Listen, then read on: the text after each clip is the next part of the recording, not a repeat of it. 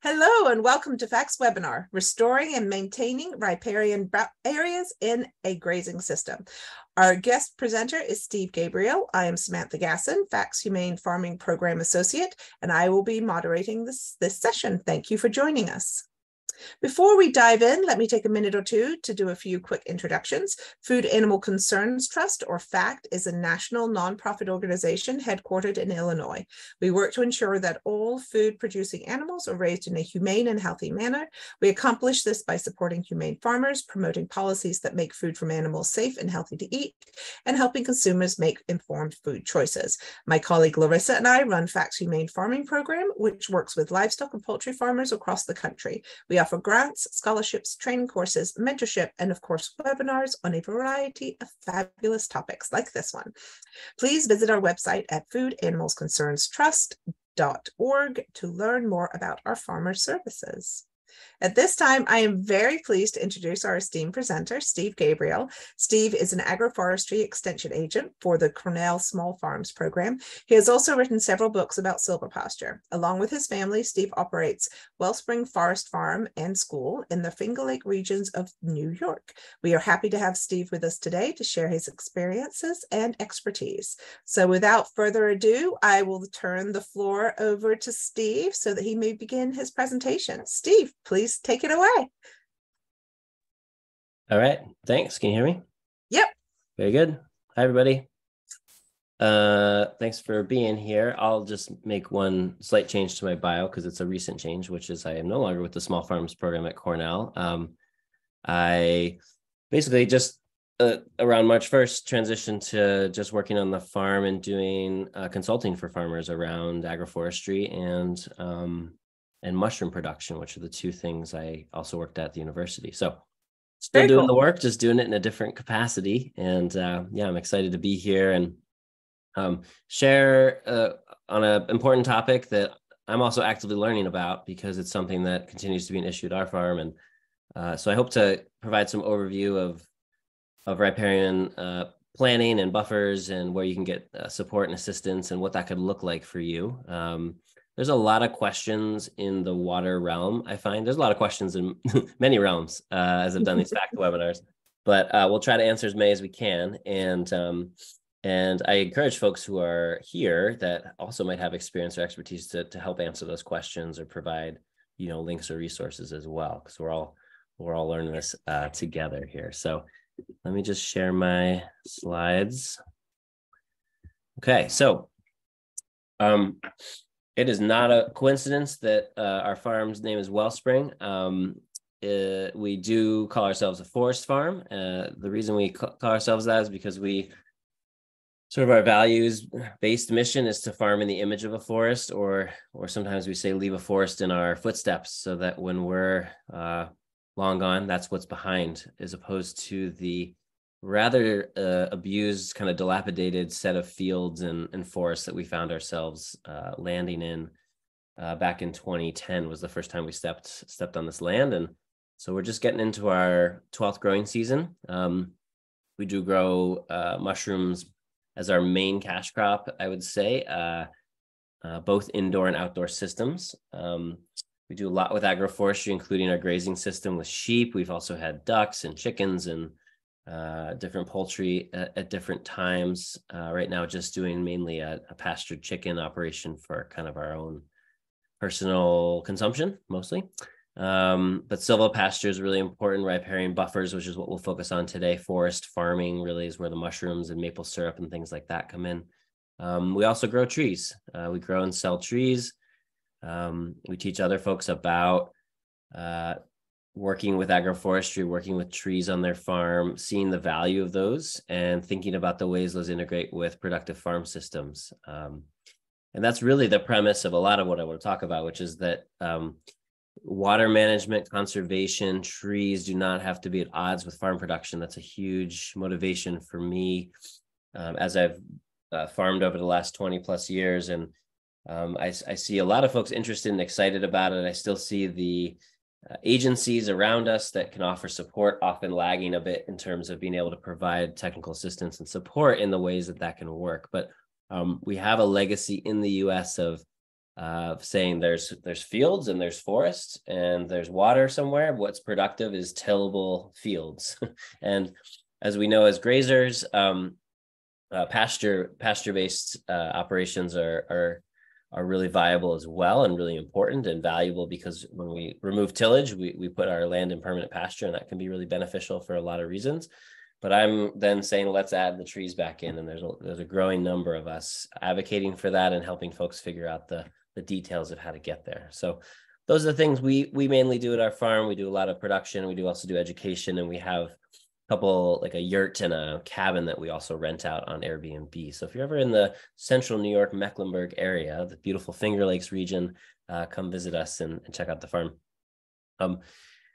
Is in a bigger, longer sense of things, we are on the traditional lands of the Gayokono, the Cayuga Nation. We are in a really amazing place of what is now called New York State, but for thousands of years was stewarded by indigenous communities. And I bring this up partially in relation to today, because water is something that I have learned a lot about from folks of the Gayokono Nation, and specifically in learning and building relationships with those folks, learning some of the language, understanding the importance and the value that is placed on water, that it is one of the most sacred elements that we could have, and that we want to treat it in a deeper sort of relational way than just as a resource to be contained or not contained, or used or not used. It's something really valuable, really important. It's something that in the next coming decades is going to become absolutely instrumental to the ways that our communities survive and thrive. And that's going to be too much water, too little water, and everything in between. And so I bring that to you. And one of the Gayokono folks I'm in contact with stressed that anyone on those lands, one of the best things they could do to honor the traditions and the sort of lineage of their stewardship was to continue to steward the land, and especially the waters, keep the waters clean, keep the waters flowing. And we're blessed to have lots of fresh water here that flows into the Finger Lakes and flows northward into Lake Ontario and out the St. Lawrence Seaway. So I bring that in, and I want to start with that, because our perception and the way that we perceive water, and I have a lot of folks contact me, or I hear just sort of complaining about these different water issues that can be really frustrating. That's very valid, but we always want to turn, I think, our minds back to the idea that water is an asset, is something really beneficial in the landscape. It just may not be flowing sometimes in the right place at the right time, or it may not be channeled or focused in a way that supports our production aims and also supports sort of the greater ecological health of the landscape. And all too often that's because of the ways we've treated landscape in the recent past, and the ways that our surrounding neighbors may treat the landscape. So our farm has to deal with the water issues that flow through the landscape. And some of those we can address, and some of those we have to take with a grain of salt, in a sense, because we can't fully, quote unquote, fix the entire watershed. So the choices of our neighbors up the hill have a big effect on what we can do. But we can still do quite a bit. It's lifetimes of work working with water in the landscape here. This is a series of maps showing on the left side a lower emissions scenario and a higher emissions scenario. So when we look at the effects of climate change, the projections for an increase in heavy extreme rain events is quite significant for most regions of the country, less so in the desert Southwest and South, and even the Pacific Northwest, but certainly when we look at the Midwest and the Northeast US in particular, quite an increase in the intensity and the duration of rain events. And so if we already see the effects of heavy rainfall in our landscape, those effects are probably only going to persist, if not get more intense. And so our work in riparian areas is really critical and important to be thinking about and to be planning ahead for as we go through. So what is a riparian zone? What we're going to focus on today is, specifically what is known as along the water's edge, or the area that is the interface between land and, we'll just say, land and water. Traditionally, we think of rivers and streams. It could really be any sort of scale that you might be thinking of. And it would also, in my mind, include wetlands and areas where water is saturated into the soil, or other features that we might bring into our landscape. And so often we've restricted those waterways to a very narrow channel, or a very thin habitat, and that's caused a lot of issues, and that might be persistent to the point where it's affecting the land-based systems that we're trying to implement on our farms. So it's not just where the water is itself, it's this entire ecosystem that includes the water course up to what we call the bank fill zone, which is, if you imagine that streams and water courses will rise and fall over time, where are the banks of that? And what's the water sort of at its high water mark would be our bank fill zone. And then beyond that, if we have an overflow effect, it goes into what we would call the floodplain. So we include those two elements as part of our riparian area, but we also want to expand and look beyond into what we would call the uplands, and the potential there to catch and store water and put it into the soil far before it even gets into what we would call the floodplain or the sort of the water course itself. And so are there ways that we can reduce sort of the impact all the way starting at the top of the hill and working our way down? And that's something that we've been working with at our farm and have seen some really good effects of. So of course, the sort of unrestricted access of livestock, because we're talking in the context of livestock management in waterways, it can be idyllic in one sense. It's really nice to let the animals give sort of natural free access. But the challenge with that is the repeated impact that can have on that ecosystem, from the range of effects of bank erosion to nutrient overloading of the waterways, et cetera, et cetera. So compaction of soils, all sorts of things that could happen, right? So this is not the scenario we want to create. What we want to think of, though, is not just animals in or out, but how they interface and interact, and what are the ways that we understand these different zones and how our livestock can interact or not interact with them over time. So riparian buffers is a term that you'll see again. Sometimes they're called conservation buffers. And I sometimes joke that this is the problem child of agroforestry. So agroforestry being the combination of trees and farming practices. We have alley cropping, which would be growing rows of trees and doing hay or annual production in between, or even grazing. Although if we did grazing in between rows of trees, we'd probably call that silvopasture. We have windbreaks as a agroforestry practice. We have forest farming, which is utilizing the forest canopy for different cropping systems. And then we have this riparian buffer thing. And I always joke that it's kind of the problem child of agroforestry, because all the other practices really harp on, wow, this is a really productive ecosystem, really beneficial for your production on the farm. And it's good for sort of wildlife and ecosystem services. And riparian buffers are often framed as, well, you're going to have to, sacrifice some of your land for this conservation, this important thing, but it's really important and you should do it. And nowhere has this had been more evident in my experience than when I traveled to Iowa many years ago for an agroforestry conference, and just to hear the researching that was happening there about productive riparian buffers and all the wonderful benefits they have, and also hearing from farmers and sort of the reluctance to adopt buffers as a practice. Really common was to see contracts where farmers would be paid to put their landscapes into buffers for 10 or 15 years, and as soon as those contracts were up, they would rip out the buffers and put corn or soy right back into the waterways. So that to me is not an issue with the farmers. It's actually an issue with the way that policy and the programs themselves are laid out, and the ways that we think about a conservation versus a production space. So this kind of dichotomy is really, I think, problematic. And what we want to seek in agroforestry are ways to find synergy. So I want everyone here to think about, if I'm working with waterways on my farm, what are the ways that I can see productive value in that space that can be hand in hand with my production goals, not that one opposes the other. Because this diagram is sort of saying, well, you kind of, in one case or another, kind of have to either trade off water quality or agricultural production, except in this one scenario, which is a bit oversimplified in that sense. So, we're looking for solutions where we can find the overlap of what the landscape needs, so to speak, and what the farmer is after as well. And so we really need to be thinking about it. And I'm excited that there's a larger sort of group of folks working on that and thinking about that.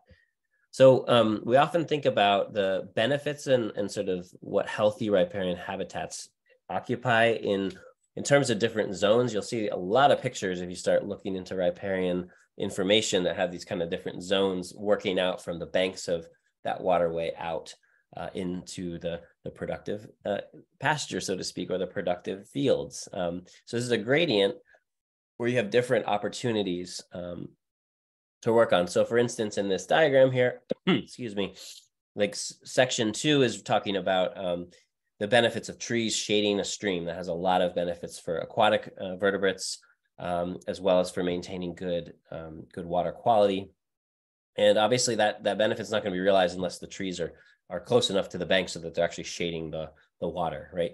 And of course, it depends also the direction that the stream is flowing and the aspect of the slope and the direction of the slope and the steepness of the slope. So even this is a bit oversimplified, but we can think about the benefits as kind of rippling out and having different layers of effects. What we ultimately want to do with good, healthy riparian zones is put shade onto waterways to support generally like cooler stream environments. And this is going to be ever more critical, again, as we see the results of changing climate. We want to have woody debris and habitat in streams in order to be functional and healthy. We want to have bank stability. That's probably the most important from a grazing perspective and thinking about that in a long-term way. And we want to plan for floods, and we want to be filtering out nutrients and pollutants runoff from our potential, operations as we go. So one really simple way to think about this is really true for water in general. And I just want to mention I did do a water webinar sort of more broadly talking about water on the farm several years ago with FACT, and I'll put the link in the chat for the page of that webinar and some of the other ones I've done, which is called Water Management for Pasture Grazing. But we talked about this idea that often design for water starts with this idea, well, water comes in somewhere, it leaves somewhere. We call the entry point a source and the exit point a sink. And that often our solutions are almost like drawing a straight line between the source and the sink, and that can often cause issues. And what we see time and time again is that the more we can meander, pause, slow down, spread out the impact of water throughout our landscape, the better off we're going to be. So that's a really good image to hold in your head. When we think about riparian areas, a couple kind of big concepts I want to throw out and have you all think about. One would be, where are you in the larger watershed? So our farm is actually at the top of our Taganek Creek watershed, which flows all the way down the valley, the main valley, and over Taganek Falls, which goes into Lake Cayuga. We're at the top of that. And so buffers and things that we do actually have more impact because they're going to ripple downstream through this effort. Your landscape may be a microcosm of this watershed. You might actually have quite a bit of watershed to work with. And again, really gauging like, what can I do? Where do I sit in this watershed? And what can I do? And what can't I do? I can't affect the volume of water. It'd be nice to slow down the water that is impacting us from our neighbors and from decisions that the local town has made. In particular, they installed a rather dramatically large culvert and then directed all the ditches to it. So that's coming onto our land. I can't change that unless I want to run for town government and probably do a lot of things. But I can work with the fact that there's going to be a high volume of water on our landscape, right? But the effects I have are going to ripple downstream and have benefits to the folks below me. So in addition to thinking about the position in a watershed, we also want to understand that streams and waterways are living and breathing and moving all the time. They're constantly eroding banks and depositing those and moving them. And this diagram is a bit extreme in terms of, I've canoed on waterways like this in the Adirondacks. Really fun to do. Not something we have on our farm in terms of this kind of meander, but really to show that constant pattern. And so there is actually a band that the waterway sort of has, in my mind, a right to in terms of how it's going to transition and change course over time. And that's just a natural process of water flowing through the landscape. And in fact, that's called something. It's called a meander belt. And there was some great research done to show what we should understand in terms of what a meander belt is and how much we should be giving a water course space in order to flow over time. So if we think about the channel of water itself, now, caveat with this is there's always variability and it's very site specific and context specific. So the soil you have, the slope you have, so many different variables will affect what we're talking about here. But these general concepts really apply, and they're often things you can bring to someone who's helping you with planning or with funding. Hopefully you're more understanding of what they're talking about and able to potentially apply those things. That's where it's helped me in communicating with some of our agencies about what we're looking for in terms of, water management support on the farm. Anyway, when we look at these meander belts, what we're looking at is taking the width of the channel of water that's actually moving, and then basically giving it about 6 times that width. If we were to draw a line bisecting essentially the average width of this channel. And again, it's very simplified on here because you just have this nice little even kind of flow. It can get a bit more funky to actually map out onto a landscape, but it's something I have helped folks look at. What is the waterway that we're expecting? What is that meander belt that we want to think about as part of our ultimate breadth that the river, or the waterway, I should say, could have? We don't have any rivers. We're mostly dealing with seasonal streams on our farm. So that meander is going to be within what we call this larger sense of the floodplain. Again, there's the bank fill, which is always where is that channel filling, and that bank fill is going to meander over time, but then it's also going to potentially flood over time and overflow into the floodplain. And the way we can understand floodplain is that we can take that bank fill depth and multiply it by 2, and that's a good starting point for what our floodplain width might be. Now that's a little simplified because, again, it depends a lot on the surrounding topography. So if you imagine like waterway cutting through a really tight gorge, your floodplain is going to be very different, of course, than if you have a very wide flat zone like you can see here in the images above. So that may or may not always apply, but in general, that's a starting point, because you can say, well, two times the depth of that full capacity would be a space to think about as potentially the floodplain. There are ways to map floodplains and to look at that. Again, some of the resource professionals that we'll talk about at the end of the talk here might be of help in that. And then the last thing I want to just throw out as a really important concept is we're not just talking about a single meandering thing. When we look at natural water flows, they're always changing, and they're always doing really cool, creative patterns in the landscape where water might sit for a really long time. It might get caught up in a bit of an eddy or a bit of an oxbow, might have a little bit of almost like a lake or a side pond in it, again, depending on scale, things like that.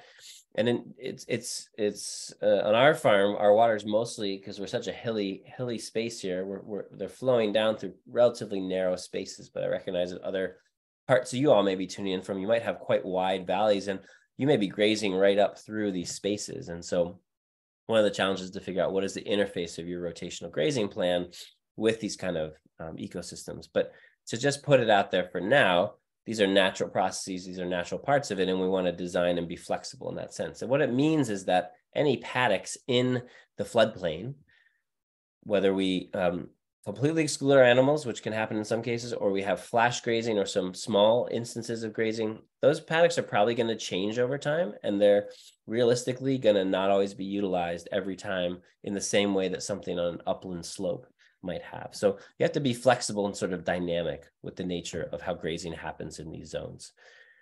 So if we look at this, the options for grazing, this is kind of a simple list. So we could have unrestricted access to these riparian zones, and that we've already mentioned is not a good idea. We want to be controlled just in the same way that rotational grazing has many, many benefits and is a really critical practice for good pasture management, as is, giving animals access, but also excluding them from areas based on what's going on at that given time. And that's really going to depend seasonally or even within a season. So flash grazing can be really great if the animals are nearby at the right time and you can get them in there for a short duration and have an impact. That can be really beneficial, but you can't necessarily plan on it, because the right time when stuff is dried out or the conditions are right, the animals may be on the other side of the ranch or the farm, and so it may not be practical to do that. So there's some interesting, considerations there, but when you can take opportunity for that, we had a drought last year, and that was a great opportunity to put the sheep in some areas they hadn't been in a few years, and actually have the effect of their trampling and some of their eating and some of the things that we did in there really shift the composition of that ecosystem, and then they won't be in there for a few more years, more likely than not. I'd say that generally, in any agency you're going to work with is definitely going to want you to fence out or exclude animals from what we would call the bank zone. So again, bank full just discharge. That's that highest point of there. That's the edge of the waterway that's most critical to falling into the water, essentially. So that edge is going to want to be fenced, whether that's permanent fence or temporary fence. We just use temporary fence right now. We're hoping to get an NRCS contract and put permanent fence along the bank zone. They sometimes have requirements for going further than that into the overbank zone, or the floodplain, as we might want to call it.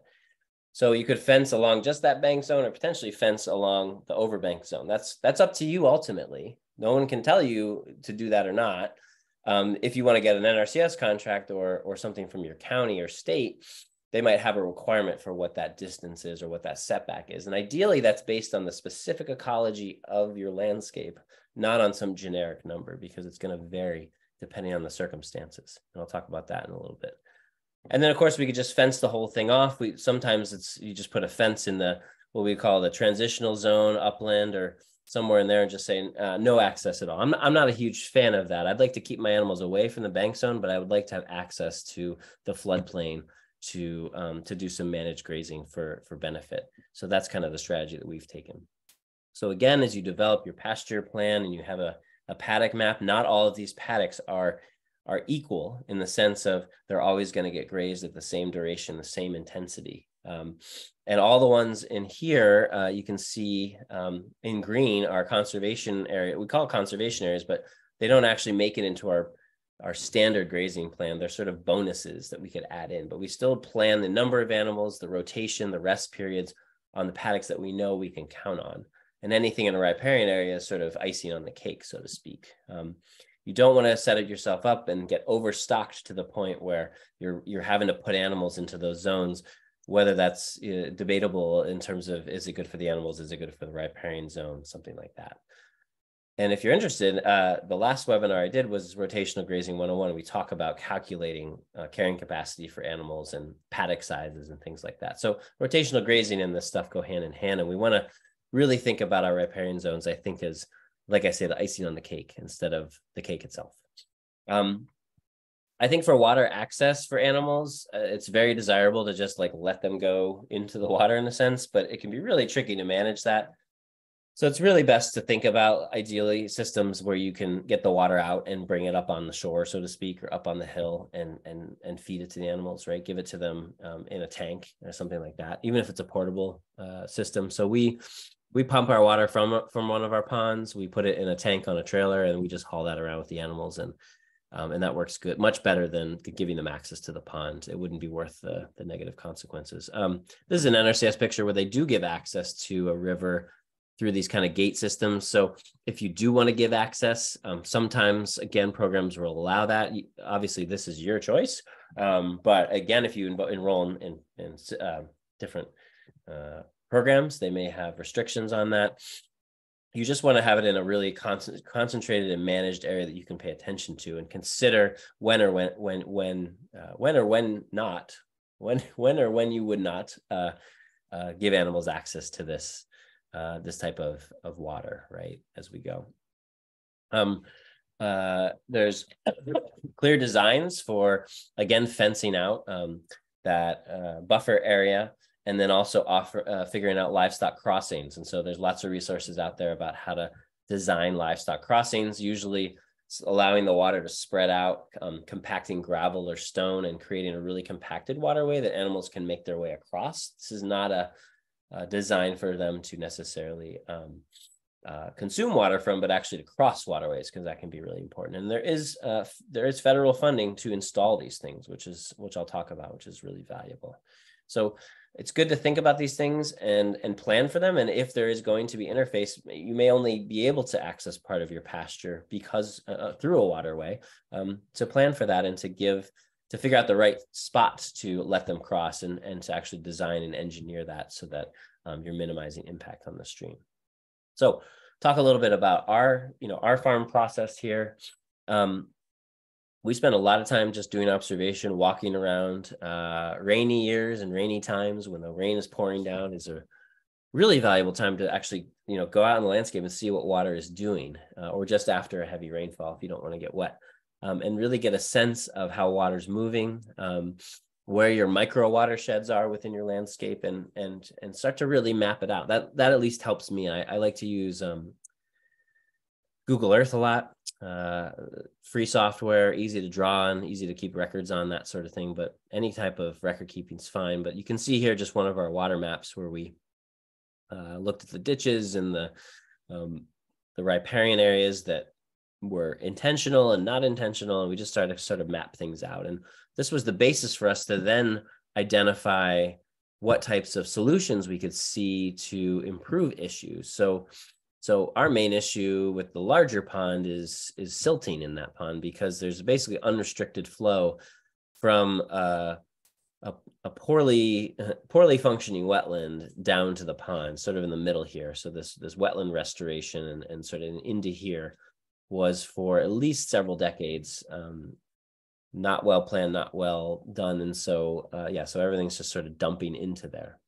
And then we have this other riparian area down at the bottom of the landscape that essentially we have some access to. It's unfortunate the boundary cuts off some of our access, but then we have sort of a gullying effect here where, because of all the excess water that's collecting and then the sudden drop in elevation, we have quite a gullying effect. And this is actually eating away our pasture just to the upslope side of this over time. And so that's something we're working on. So we'll talk a little more about that.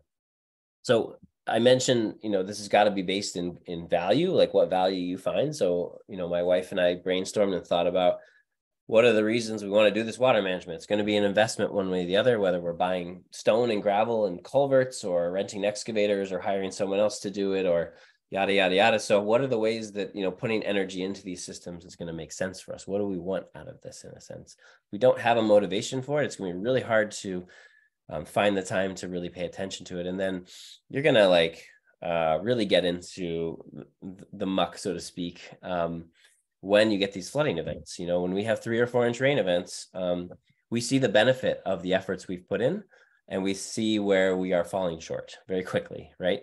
We didn't have any of those rain events last year, but 2 years ago we had 3 or 4 of them, and it was significant. So we had a record drought type of year last year, and then record wet the year before, and I expect that to probably be the same. So articulate your goals, think about the reasons that you want to make this work for you.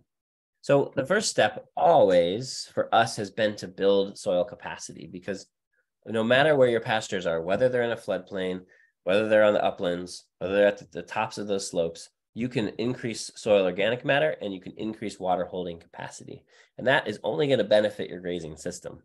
So rotational grazing alone does that. There's lots of other great webinars, resources on ways to improve pasture quality, improve soil quality. That's always going to be, for the dollars invested, the best bang for your buck for storing water and reducing the impacts, literally downstream in this case. And then from there, we're going to move down the slope. So upland buffers, including swales, which I'm going to talk about, Brian. I see your question in the chat, have been really important. So when we think about the landscape profile, this could be just your farm, or it could be your farm as part of this larger pattern. But the bottomlands is really where we get into riparian zones, and to some case lower slopes. You may have your floodplain kind of backing into your lower slopes. Then you have your upper slopes and you have your uplands that are catching the water as it runs downhill. And the upper slopes are the ones that bubble out. They're convex, versus the lower slopes are concave. You may have heard of like keyline design and keyline planning. It pays attention to certain points within that transition from convex to concave slopes, upper slopes to lower slopes. But the important thing to understand is if it's got a hump, it's more prone to erosion. And that should really be a really important part to prevent erosion that's going to be impacted downhill. You can do a lot more up here in the uplands to reduce your issues down in the bottomlands. So for us, in those areas, swales have been really valuable. So you can see here, what we did is with a laser level, you can see that in the picture there, we marked a contour line, which is a line of equal elevation. And in this case, they had a slight drop. So we did about 1 inch drop every 50 to 75 feet. And we would paint that line out and then dig it with the excavator. And so we're excavating a ditch and then we're making a mound.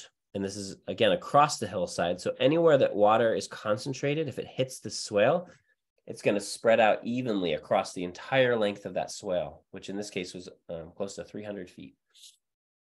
We have another swale that's actually just upslope from this as well. So we put 2 slopes on this this upper crest of the hillside. And we excavated. So I really like Brad Lancaster's a really good resource. I think it's just rainwaterharvesting.com, but I'll put his name in here. His volume 2 is about earthworks for water catchment. Really phenomenal resource. That's how we did our calculations to figure out how big to make our swales, how long to make our swales, that sort of thing. So we dug these swales. After digging them, it's important. You're going to have to do some finish work by hand, inevitably.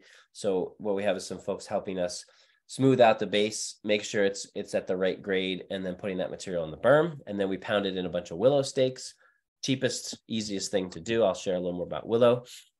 Here's the finished swale planted up with some cover crop and some initial trees after a 4-inch rain event, where all of that water, which again is not coming uniformly across this hill, but it is hitting this swale and spreading out evenly.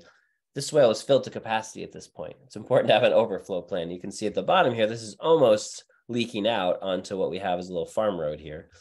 But we have an overflow at the other end of this that was actually draining. But this was after a major rain event, and all that water was sitting there for about a week, soaking into the soil, soaking into the berm and into the hillside, versus just washing down all in that 4-inch rain event. When we got on the farm, there were gullies everywhere. This was contributing heavily, and we would just reduce that impact on that creek that we still have to work with, which is at the bottom of this hill. So great strategy for upland work in terms of water harvesting or water redirecting. Here's the willow after a few years. It also proved to be very valuable as a snow fence, as well as a fodder crop for our sheep, which I'll touch upon briefly. Another riparian area I mentioned is feeding this larger pond that we have, and a wetland that is hopefully going to be in a restoration process over the next 3 or 4 years. We've been trying to work on that with NRCS because it's a bigger project than we know how to handle. But essentially, a lot of the surrounding landscape sort of slowly drains into this wetland, which is sort of clogged up with soil and vegetation. So it doesn't actually hold that much water. That overflows, and then, like I said, makes its way down to the pond without a lot of obstruction, a lot of objection. And so it's carrying a bunch of silt with it in these heavy rain events, and that's dumping right into our large pond. And once it's in the pond, it's pretty hard to get out. So what we're trying to do is keep that silt out, use this riparian area for cropping. So we figure if animals are going to be more or less excluded, why not have another productive crop in there? And so there's some really valuable, interesting agroforestry crops we're excited about we've introduced in there. We do keep some of that floodplain open as a quote unquote corridor because it actually connects some of our open field pastures with some of our silvopastures up in the woods. So we did want to make sure that we planned for having animals to come through there, but in a smaller kind of a strip, I guess. And then we plant some other species as well. So here's some examples. Like this is just before the pond. Before we did anything, we started digging some of these potholes or small settling pools all the way up for hundreds and thousands of feet to settle these. And we planted these. Unfortunately, I don't have the after picture handy right now, but we planted these all up with willow as well. And they do a great job of stopping and holding. And we designed them so that someone could come through with an excavator and scoop the silt out and actually harvest that and continue to clean them out. So this is not a practice where you just do it once and you don't have to think about it again. We designed this knowing that silt is going to have to settle somewhere, but let's settle it before this pond and let's harvest it. And we actually use that, to feed our fruit trees and other plantings and things like that. Upslope from that riparian area, you can see what we started with was literally a thicket. So one of the reasons this wasn't working well is there was so much overgrown brush because this farm had been really neglected and abandoned for a long time. And we didn't even know what was going on. The water was just sort of banging up against different trees and shrubs and just sort of trying to make its way down. So we had to open up and remove some of that vegetation. And even though I said before that shading a waterway is a good idea, too much shade or too much of a thick overstory is actually just as negative. So there's a balance to strike in that. And then we started digging larger settling pools as well that have become incredible frog and salamander habitats over time. So here's one that we dug, and this is a really good example. We originally had dug this settling pool again with a laneway for the sheep to be able to get through, just to move up into the woods, not to graze here or to stay here, just to be on their merry way.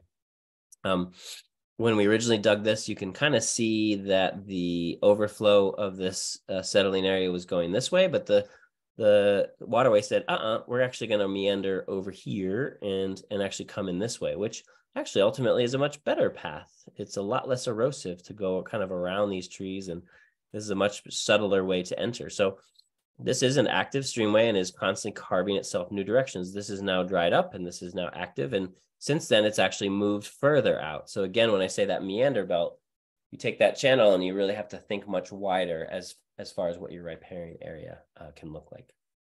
Here's just another shot, and here's some of the plantings that we're doing, again, along that bank zone, where we're always going to exclude our animals. So our fencing is going to go right along those stakes on the outside, in this case, temporary fencing, net fencing, and we're going to plant that bank up really densely in order to hold that soil in place so that the water can move but not take too much with it as it goes. And then finally, I think the big hanging carrot for us all to spend more time with riparian areas is the benefit of multifunctional vegetation. So this is some willow that was, if you can kind of see out through the willow, this is Prince Edward Island Sound. Prince Edward Island is up in Canada. It is known for its mussels and its seafood in general. And there was a lot of concern because on the main island, there's a lot of farming, tillage, especially potatoes being grown, and a lot of fertilizer application that was running off from those upland potato fields down into the bay in this case. What they were experimenting with was growing this willow as a buffer, and then harvesting the willow on a rotation and seeing if they could still get the willow to effectively uptake fertilizer so that it didn't go into the bay, and also that they could still harvest the willow. In this case, they chipped it and used it in a digester for electricity generation. So pretty cool.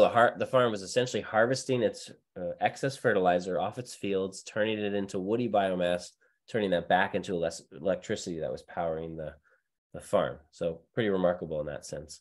Working really well. So willow is amazing because it's able to actually partition nitrogen into a lot of shoot growth. So you get a lot more biomass, and then partitions the phosphorus into root growth. And there are students there digging up the root masses and showing us just these incredibly ropey, thick, dense root systems that were harvesting this material. So one of my favorites is willow, and there's many different species of willow to work with, and it has just such a laundry list of benefits, and it's so easy to start and plant and work with in these, especially in these riparian systems. So again, we want to think about matching our vegetation with the areas of our riparian zone. Not everybody wants to be hanging out on the bank, and not everybody wants to be up on the upland. And some can swing all the way through, and some have very particular niches to pay attention to. You'll see a lot of tables with NRCS and sort of other publications. I think that's great, as long as they're trees you are interested in and have a vested purpose in. And when you say elderberry, that's fine, but if it's not a selected cultivar or something that has known productive capacity, it may not be worth you actually harvesting it. So important to pay attention to those things. And there are more and more resources about what I've seen mostly as multifunctional riparian buffers, which is where we start to think about in introducing cropping systems into buffer plantings. Now, some programs that you might enroll in don't always allow you to harvest from those buffers. So you have to read the fine print in that sense and understand. And not all things, because they might have some economic value, do have economic value. It all depends on, of course, building markets around these things. So we're currently expanding and continuing to work with elderberry is a really exciting one. I love all these other plants, but it's not something from our perspective in New York right now that have a huge market value. If we were a little bit warmer, a little bit further south, I would definitely think about pawpaws as a really good floodplain tree. It's a little too cold here to get really good production. We have a few pawpaws just for our own consumption, but in terms of scaling, it doesn't make as much sense than if I was down in like Virginia or Missouri or something like that. So I've already mentioned willow. In addition to its amazing ability to work with filtering nutrients, it's an amazing fodder for livestock. And I did cover that pretty thoroughly in the fodder webinar I did for FACT, which again, we've linked before. You can also harvest polewood and use it for live staking. There's a whole field of study called soil bioengineering, really fascinating ways to use willow and other fast-growing plant materials. So one of the things is these fascines, which you can actually bundle willow together and dig that into the hillside, and then it will act as a physical erosion control mechanism, as well as sprout and grow and become a living erosion control mechanism. Super cool stuff. We love it for fodder. So when we think about it in a riparian zone, we're not giving it to the animals like in situ, like go at it, and that's actually good for fodder. We don't always want to have our animals have unrestricted access because they'll probably overdo it. So we think about what we call a cut and carry system, or ideally a toss over the fence system, where again, that fence that's keeping the animals away from the bank is also excluding them from our crops. And we can go in there, just hop over the fence real easy with our pruners, lop, lop, lop, lop, lop, throw some willow over to them. They're happy, we're happy, and the creek's happy, all at the same time. So we've talked about fodder. This is a slide from that presentation. Encourage you to dig into that if you're interested. We did some forage analysis and looked at not only the trees we'd planted, but also trees that we found sort of naturalized, including some quote unquote invasive trees. All of them have really high nutritional value. All of them have a good role and can be really valuable ways to I think, incentivize folks in riparian buffers to start to think about some of these trees we're planting in the ways they could have multiple yields. They can be good for the water and also good for our livestock. And our gals just love chewing on whatever woody stuff we can give to them. And we have a breed of sheep called Katahdin, which are particularly great at both grazing grass as well as woody forages. Elderberry would be one of my top recommendations. Really easy to start, just like willow from a cutting. Essentially, I was just sticking cuttings today into some soil mix. And you can get these to root and grow really easily. You do want to have selected cultivars. University of Missouri has a lot of great resources on elderberry, as well as the River Hills Co-op based in the Midwest. You can order materials from them for selected varieties. We sell some of the selected varieties and we'll continue to expand that. But do find those cultivars that are going to be productive for you if you're going to plant them. A lot of the state nurseries and things, the one will just be sort of a wild elderberry and it may not actually be all that productive for you. And so we make elderberry juice every year, which is a really nice medicinal sort of cold and flu kind of cough syrup sort of thing. And over the years, we've added in chokeberries or aronia, as well as black currants, both which can work well in riparian areas and create a really nice balanced juice as well. It's both medicinal. It's also delicious if you want to mix it with a little gin or a little rum and have a little mixed drink at the end of the day. Really nice kind of elixir and easy to grow from these things, like very hardy plants that can be worked into riparian plantings. And then some of my other favorite trees, just to work in, poplars and cottonwoods, really easy to grow again from cuttings. They're clonal, and so you can get a patch established, and often you'll see new shoots coming up from the root system and actually forming these kind of patches. Cottonwood, of course, especially if you're in a drier zone, is one of the staple riparian species that does really well in both high dry times and flood times. That can be really valuable. Sycamores, really highly adaptable tree, really actually amazing fodder, I've learned. And you can even tap it if you wanted to. It does make a sap that you can actually boil down, and it's quite like a butterscotch kind of syrup, if you wanted to go that route. But phenomenal shade tree. And what I'm looking for in a changing climate are trees that grow everywhere. And so sycamore is found everywhere from Maine down to Florida. So all the way up and down the eastern coast and far out into the Midwest, and you'll find it. And then we have our alders and birches, which again grow ubiquitous in a lot of different ecosystem types. They're some of the oldest deciduous trees around. Their seeds will persist in the soil for upwards of 40 years before they're ready to sprout and grow. And alders and birches can also yield certain things like fast growing mushroom logs, like material for cultivation and things like that. So we're planting a lot of these in our buffers for that kind of end in the future. So, excuse me. Kind of finally, we're not done. Our riparian work is just getting started, being 12 years in. It's not something that I think that you can just figure out overnight and solve overnight. I think it takes a lot of observation. It takes a lot of trial and error. Even if you have, professional engineers designing things, there's still going to be issues. So we're working with that lower creek I mentioned now, and it is something that feels beyond our own sort of experimentation in terms of being able to solve what has become quite a serious channel, to the point where some parts of this stream are like 6 feet deep, like I can't see above the bank, and it's literally where our pasture is falling into the water.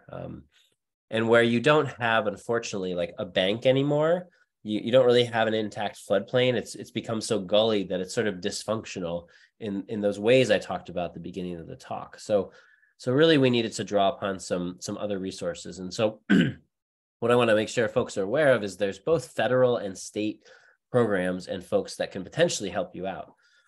And the reason I say potentially is because it all kind of depends on who your person or persons are in your area, and where their interest is in buffer systems, in agroforestry. And if they're on board and they're going to help you navigate the overly burdensome paperwork, I will say that honestly, and the process, it can be really worthwhile. But if you find that these folks, if you haven't met them yet, aren't sort of overwhelmingly helpful, it could be a real headache to access this funding. And I think it's a real unfortunate bottleneck that we see right now, where sometimes it's because of folks' technical training or expertise, sometimes it's the region you're in, sometimes it's just who knows what. But you have these folks you're interacting with, and you may or may not have a positive interaction with them. So take it all with a grain of salt. And if you have someone who's a real champion for you, then really pursue this. It's worth it in that sense. But the programs are I think a little antiquated and a little bit too complex, and they don't make it easy for the farmers. And I think that's a real issue that I hope someday will be addressed. I don't ever see any farm bill talking about improving this system of accessing funds, but there's a lot of funding out there, and it was just increased for climate smart farming practices, including agroforestry, including buffers. So the money is there. It's just a question of getting to that access. And so there's quite an established buffer program, and this is what we're working with. We fortunately recently had a new person come on who's really keen on agroforestry, really willing to help us navigate the system.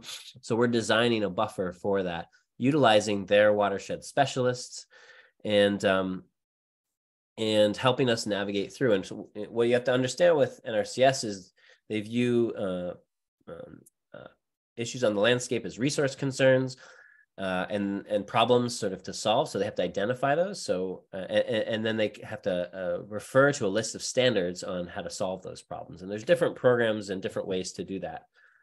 But suffice to say, it's really worth getting to know these. And so you can see some of the common standards that are applied for riparian buffers would, of course, be a forest buffer standard, stream bank and shoreline protection standard, access control, fencing, prescribed grazing, pasture and hay planting. So all these things have different species prescriptions, different payment options, and they can. So what we're looking at is a system where we get the cost covered to fence out part of our riparian area, pay for some of the planting that's going to happen in there, provide us access, one of those stream crossings, because some of our pasture is not accessible. And what happens is you kind of put the plan together and then you throw it into the pool, and it gets ranked against other folks in your state. And then if you get selected for funding, then you can move forward over time. So I found that, it always takes longer than you think. It's not something you're going to sign up for today and have happen this season. We're probably not going to be doing this riparian thing for at least a year at this point, right? But it's worth getting involved in the process and getting to know who's on your team, who's willing to go to bat for you, and if this can be a viable way. And so that's federal. And then on a state level, everybody has a soil and water conservation district. And often we know these folks as doing really good work to, repair roads or install culverts, but they're also available for, depending on your state, again, and priorities and funding. In New York in particular, there's a lot of farm funding for water management. There's an increase now in New York State for climate smart farming management. And so especially the combination of managing for water and managing for climate smart farming can really unlock some potential funds. And be a really good possible opportunity for you to get some funding, because this stuff can be expensive to install. It's also really important because both these agencies, whether it's an NRCS agency or a soil and water conservation district, which again is a state agency, even though it has federal linkages, they're run sort of through state programs. You can access some different expertise as well, some engineers and some things which on larger projects can be really critical to success. So on our farm's case, we have found a lot of dead ends with our soil and water districts. We found a lot of gateways open for us with NRCS, and either one of these could help us produce a riparian buffer that works with our goals and supports their goals and landscape goals, but ultimately it depends on who's sitting at the table and interested in providing help. So with that, couple resources for y'all. There's a pretty widely cited conservation buffer guidebook that USDA and US Forest Service has put out. I would encourage you to check out the University of Missouri Agroforestry Center. This is a snippet from one of their buffer management guides. And then there's a lot of resources out there about sort of managing the defining river corridors. Is an interesting one that talks about the meandering belts and things like that. They're kind of littered throughout this presentation. So if you wanted to review or write up or what am I saying, to verse yourself in these things, do consult the slides as a way to find some of these links. And if you go for funding, the more you're educated going in, like understanding these concepts, some of the things I mentioned about bankful and the meander and things like that, you're going to have probably a more productive outcome. So it's worth getting to know the language and some of the things if you're going to pursue that kind of support in your farming. So with that, there's my contact info, our farm website. I see some great folks posting and giving some information in there, which is awesome. So thank you for that. And I will happily answer some questions in the next few minutes before we wrap up. All right, so we're actually going to go over. I know we're supposed to finish at 4, but if everybody's okay, Steve, if you're okay, hanging on there just for a few more minutes so we can answer some of these questions. Yeah. That would be great. And I'm going to leave up Steve's slide with his contact information so that you can write that down for a few minutes. So before we get going, I'm going to give Steve a couple of seconds to get himself ready and maybe take a drink or something because he's been talking a lot. I'm going to launch a poll. If you wouldn't mind filling that out, that'd be great. That really does help us with funding and that type of thing. So I'm going to leave that up for a few minutes. And I'm going to go ahead, Steve, and start with the first question for you right at the top. So Rhonda asks, in our county, they debrushed all the waterways. Now we have horrible erosion. We put in a 100, I'm assuming, foot buffer through NRCS, but it is grasses and not really doing a good job. The banks have slid terribly. The drainage board will not listen or dip the river so that our fields now flood.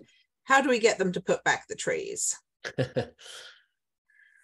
Well, that's a really phenomenal question. I don't know if you can convince, with enough hand wrangling to tell someone to put trees back in. I mean, unfortunately, it can be really common that folks are still resistant to that. I think the things I would recommend is there are now, USDA and NRCS guidelines for tree planting and agroforestry that are quite public and being put out there, and they're starting to really trickle down into the agencies.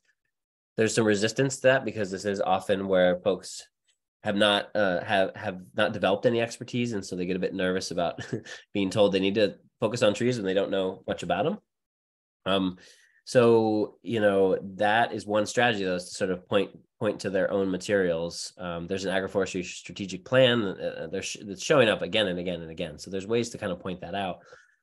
But ultimately, depending on your situation, the buffer question is something, these programs with NRCS are all voluntary. And so you can still pursue your own projects outside, as long as you're not in a contract, you're not violating an existing contract. There's no reason you can't put trees there if it's a landscape you're working with that you have title to and that sort of thing. So maybe it's looking to another institution, for instance, something like the University of Missouri or the Savannah Institute if you're in the Midwest, or something like that, to help you in the Southwest, there's a Cuvera coalition, which is really great. So finding another agency that is on board and maybe can help, that would be what I'd recommend. All right. Thank you for that, Steve. All right, from Debbie, a fellow North Carolinian. She says, here in NC, rivers and streams are bordered by swampy land. Well, in certain parts of NC, not everywhere. But how to best use that and make it more healthy for the water and decrease mosquito production? Oh, man. Great question. That is not my realm of expertise. I don't know, Samantha, since you're in the state, have any expert recommendations? I mean, these legacies sometimes these are much larger ecosystems than we can change even in our lifetime. So I don't know. That can be a tricky one. Yeah. All right. I don't have any help to right. offer any advice. I'm not afraid to admit when I can't answer a question for you. Good for you. Sorry about that, Debbie. I do know that North Carolina, most of the counties in North Carolina have a really solid soil and water. So if you want to reach out to them, that I'm not sure where you are in North Carolina, but that might be a good place to start. I've had good luck with soil and water in North Carolina. All right, Penny says, any experience using grazing animals for invasive control in riparian zones? Is it appropriate to, say, use goats instead of a pesticide to manage weeds? And then how to mitigate the damage or contaminations the animals might do to the riparian area? Area. That's a great question. And I guess an irony that I didn't point out that I find is I visited a farm. I was doing a class, silvopasture class, and helping these folks think through planning. And they had put in a buffer through their NRCS, and they were completely unallowed to put any animals into the buffer, but they were allowed to spray excessive amounts of Roundup to control weeds and vegetation, which to me is counterintuitive to water quality and ecosystem health. So that you can run into those types of things. And again, really important to understand those parameters if you're entering a contract, because it could not be worth it in the end if that's the case, right? What I'd say in terms of using animals is you want really low stocking rates and you want really short durations of time. If you're going to have them eat quote unquote invasives or really just undesirable plants, you probably in many cases need to I don't want to say starve them, but sort of stress them out a bit to the point where they're like eating something that may not be their preferred food if they're not going after it right away. So giving them a small area to graze in without a lot of other options will lead you there. But then you want to move them out pretty quickly, give them a chance to hit stuff, and then move them out and give them some nice pasture or something else that will balance that out. I think is really important. And the other thing I'll say to that is we've had a lot of success in dry falls and in winters. I don't know where you are if you have a winter, but with bale grazing and sort of putting animals in and getting them to trample things down. And our sheep are great at, they'll spend the first 20 minutes of the day eating hay, but then they're bored and they'll strip vegetation all day long just to look for anything green. So they don't really like multiflora rows, for instance, but if we stick them in the right place in the winter and they don't have anything else to do, they will start gnawing at it and that sort of thing. So winter bale grazing can be good. And if you're adjacent to, but not in sort of that bank zone, again, I think that's okay. But you really want to think about potential residual manure load and the type of effect that could have in any waterway. So we were doing that on the edge of a wetland. We're putting a lot of bales down, and so it's kind of balancing out, I think, the application of that natural manure. We're not ever doing this near like a fast flowing stream where that stuff's just going to wash away. So I think context really matters. All right. We actually, we could probably answer two more questions. And Brian Hummel has got several questions in here. So I'm just going to choose one of his. He asks, why do you not make the burn and swale more gradual, where you can drive over them or mow them with a riding lawnmower? Yeah, you can absolutely do that. If in our case, what we did to have access through the swales was really just to have breaks in the swale where we would put a culvert in so the water continued along contour, but then there was no berm. And so we could just drive right through. It can be really tricky to have, like, if you want to capture the amount of volume that we calculated that we wanted to, you'd have a really, really wide, thin basin and then a really thin berm to be able to drive over it comfortably. So in that case, it didn't work. I've seen on more of a sort of gently sloped landscape where you can definitely have wider and sort of more gently sloping stuff that would allow you to drive over it. But in that case, it wouldn't have worked. So that's why. Yeah. I'm just going to do one more question, and I hate to do this to you guys because there's so many really good questions in here. I'm going to go ahead with Rhonda's about bushes that do not produce a large root, that do not produce the large root balls and are not as apt to die and drop, but they won't allow us to put in trees in Indiana. Bushes would provide shade and not die as easily and would provide food plots for wildlife. Oh, actually, she was telling us that. Okay, thank you, Rhonda. That's interesting. I'm gonna do another question. Sorry. Jenny asks, this is when you were talking about the wild cherry. Doesn't she think you better avoid the wild cherry because of the poisoning risk? Oh, yeah, sure. Yeah, and yeah, I get this question a lot. Also about like black locust and others, willow even. So I think the important thing to understand, wild cherry, when it can be poisonous is when it's cut down and the leaves are fully wilted. It's a cyanide that's produced, and if animals eat that in excess, they can have an issue, but they really have to eat it quite a bit. And it's the same actually with black locust. So people talk about that as a toxin. And yeah, if you eat a ton of it and aren't used to it, you can get bloat or something worse because it's so high in protein. Same with willow. There are tannins in there, and you could technically overdo that and have issues with liver and things like that. So to me, what it comes down to is animals needing to be familiar with regulating their own grazing and browsing diet in the landscape. And I know FACT has done webinars with Fred Provenza, so you should just go watch those, because that provides all the basis for this idea of animal familiarity with foods in the landscape and their ability to self-regulate. So a lot of those issues come down to animals that often are fed in confinement or fed a ration diet, and then they're suddenly out in the landscape and they sort of overdo it.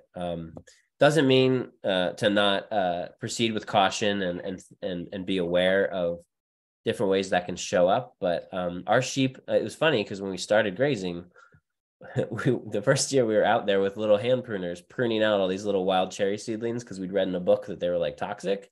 And then like we look over one day and we're like, wait, they're eating them. They like them. Like our sheep love wild cherry. They absolutely go crazy for it as a fodder. And so we had to kind of backtrack and realize that was taken sort of out of context. So it doesn't mean it's not toxic, but in the wrong place at the wrong time, it can be.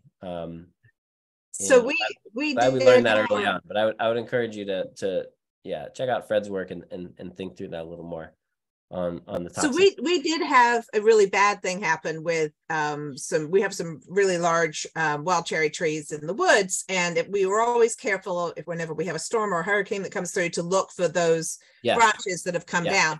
But what we had happen recently, this was last summer, we had a big storm come through and it just ripped all the leaves off of the trees, and we lost like 3 lambs because of it. And we actually had to then just move them to a different pasture until it had time to get past that. But we didn't even think about there were so many leaves on the ground. The adult sheep were fine, but the lambs, they were, less than a couple of weeks old. Right. So concentration, they're still learning from mom, right? They're not actually probably developing their rumens yet. They're not actually grazing. So that's why context really matters. So not to say there isn't serious potential issues, but there's no list of good plants and bad plants, right? There's just understanding the nuances of those, and certainly keeping an eye on those things that come up. So thanks for sharing that as an example.